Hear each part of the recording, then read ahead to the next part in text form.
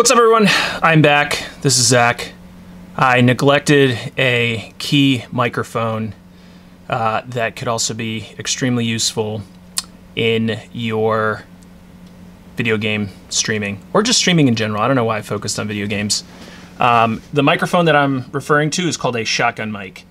So a shotgun mic is a super cardioid microphone. So similar to the last video where I was talking about this is a cardioid pattern. So that's basically shaped like a mushroom out, and it's directional. As you move around it, you get different sounds. A shotgun mic is super directional. It's often used in film and video production for that reason. You can sort of hide it off camera and point at the action. It's also very sensitive generally. Most microphones have some degree of adjustment on there, or you use the recording. The most popular of those microphones is the Rode mic, or Rode VideoMic. They're pretty much ubiquitous with vloggers and stuff.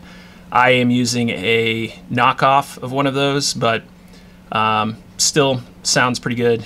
Very similar settings on that, you know, wider pattern for sort of generic video use. And right now I'm using the very directional pattern.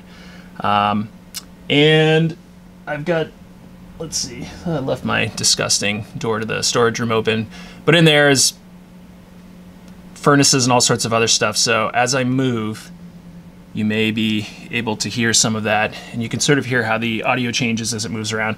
But one of the advantages of this versus, you know, one of these microphones or even the lavalier that I talked about earlier is the fact that you're completely hands-free. It does tend to pick up a lot more extraneous sounds though, so these are, you know, fairly loud mechanical keys. I don't know which, I think those are brown. I forget what the colors are for those, but anyways, you can hear that those keys are pretty loud. So you just gotta be aware of that if that's an issue. But yeah, so shotgun mic, and I'll put a bunch of notes to help you decide which one to get. Thanks, bye.